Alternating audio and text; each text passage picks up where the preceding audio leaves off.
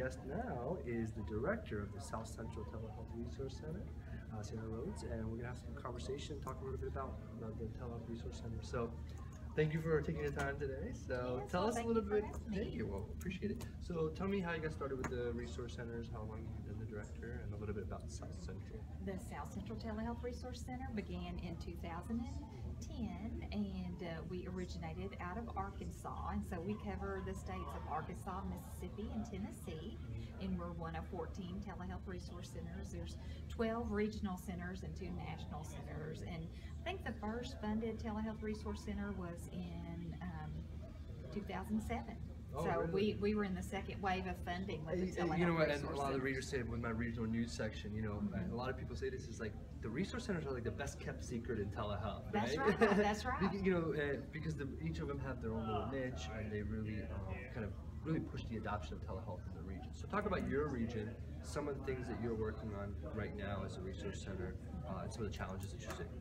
Well, I will say one of the things that we sort of pride ourselves in the South Central Telehealth region is our videos. And so we really go out and we talk to patients and providers, and so we get their story, because we really feel like the story of telemedicine is going to propel that. So we want to talk to the patient who's had a stroke or who's had an issue or a problem, and telehealth helped them with their health care. And you may agree that we need more of those stories, right? Yes, that's we need right. more of those stories about the success. I think we show that, and we really show more of that. So that's kind of you know, it's important that we do share those stories. And where can you find those? That's learntelehealth.org, correct? Learntelehealth.org, and we're actually in the process of developing a documentary, and we're going to I was call gonna get it to that. You beat me to it. Underserved. Yes, Underserved is going to be the name of our documentary, and so we have wonderful stories from patients and also providers. So give me one of those stories then, or you want to save it for the documentary? But give me one of those stories. I will give you one of our excellent telehealth champions is a reverend who was preaching, and so he tells his story of how he had a stroke while he was preaching, and then the congregation took him to the closest hospital, and he received care by telemedicine, and now he has no disabilities. So because of telemedicine. And it's one of those things with telestroke. It's when seconds count, you know, with the TPA, and that's where a lot of these programs have started, right, with telestroke. That's right. And you know, there's a lot of stories like that on the stroke program. Also, so you know, with your background, you've done a lot of research, right? You were one of the researchers. So tell me what you did in that role and what you found, right? Because we need to now that we're using these technologies and developing these type of programs, we're getting data back. So what did you find from some of the research you've done? So one of the things that providers say, well, what if I have to tell my patient bad news by telemedicine? What do patients think about that? And so myself and a team of researchers, we interviewed women who'd received bad news during pregnancy by telemedicine, you know, which is a sad story, but and you think, oh, how do they interact with the physician and the sonographer and the genetics counselor that way? But the ladies that we interviewed and we heard their stories, they actually preferred being closer to home, because they could drive to be with their support network and close to their family 5-15 minutes away, whereas if they were in the big city and had to drive 3 to 4 hours back home, they were all by themselves, you know. So they like being close to their network and their social support system.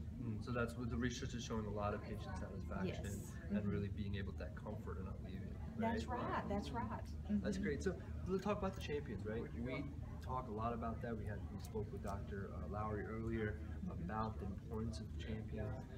How do you build those champions? Because you're in charge of building those champions. You got to bring the awareness, and you got to groom these people. That a lot of people come to you with very minimal telehealth knowledge, right? Just kind of exploring. So you got to really build their knowledge for them and create champions in those communities and those programs. So what are the first roadblocks, what concrete steps to becoming a champion that we would say? I think finding that person who has a passion. So whether it's a healthcare provider or a community person in your community, the mayor could even be a telehealth champion, someone that really wants to promote healthcare in their area and latch onto them and educate them and tell them ways that you can help facilitate care, or for the ways that they can facilitate or provide care to patients. You know, a lot of people say, it's like, if they don't want to do it, don't force them to do it. That's Find right. the people that are passionate about it, and it kind of spreads. And also what's important, you know, and maybe you can comment on this as well, is that continued kind of not only champion building, but engagement, right? Like, you know, we talked about it in the business development track earlier with I think Elizabeth from Phoenix, which was, listen, you don't just do the focus groups and the engagement in the beginning, throughout the longevity of the program. So what are some tips of just keeping the program fresh, engaged, and also updated on all the new regulatory stuff, right? Because things are changing every day. So That's what are some right. steps in that? And communication is a big thing. Education. We have multiple teleconferences where we connect with providers in their area. We, like for example, when Ebola was a big clinical topic a few years ago, we held educational conferences and reached 88% of the hospitals and facilities in Arkansas. So it's a good way to get information out in a very quick way. Also building those relationships, as you said. So the people in these hospitals know me by name. They know Dr. Lowry by name. They know our cell phone numbers. They can call us and you know, we can communicate by phone as well as interactive video. That's one of the great things about these telehealth programs, right? Is you're creating really connected, like they say, connected care, because we're optimizing all the resources that are available. So building that in the beginning of the program is very, very And exciting. I will say, a lot of people would think, oh, it's the younger folks that latch onto technology, but we have this lady, and I won't say how old she is, but you can definitely tell her that she's in the older end of the age spectrum, and she's one of our biggest telehealth champions. She's on every educational event, and she's from small town Arkansas, and she's just a wonderful resource for the people in her facility. She's the one that connects people in the facility and brings them in to listen. Okay, let's build up on that, because you say you talk to a lot of patients and you're really getting some patient data and some satisfaction. You know, there's that big stigma that, and listen, I'm from Florida, so we talk to seniors. Seniors will never get it. This is not going to work for them. They're not good with technology. What I've seen from my experience is, listen, they say, hey, give us enough credit, give us more credit. We want these. We have better use of, you know, better way of life with these technologies. So give me some thoughts on your experiences talking to seniors about using these technologies, whether it's remote monitoring or some of these devices. I agree. I think seniors are the next wave to adopt healthcare, especially with remote patient monitoring, taking their blood pressure.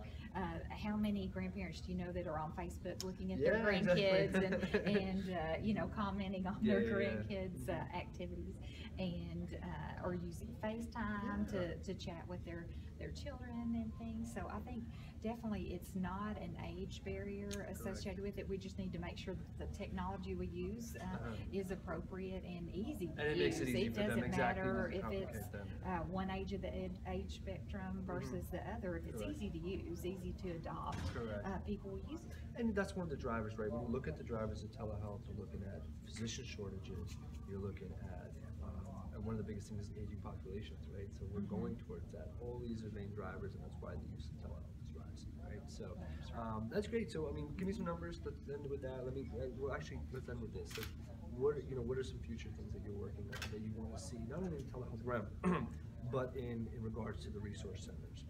I think for sure the telehealth resource centers are there for you. So depending where you are, you can always go to our website, which is telehealthresourcecenters.org, or we have a specific website with the South Central. It's learntelehealth.org, and so you can visit any one of those sites, and we'll connect you with the people in your city or your town. And the nice thing about the telehealth resource centers, I know Arkansas, I know Tennessee, and I know Mississippi, and I can connect you with people there to help you. In the same way, if you're in Montana, New York, or Alaska, we know people that can connect you there. And if you have a question that I don't know, I can ask my wide network of friends with the other telehealth resource centers and probably have an answer to you within 24 hours. Yeah, and the resource centers do cover each and every state, so you know, you can get an answer whatever state you're in. So we appreciate that. We appreciate the value of the telehealth resources and everything you're doing here with South Central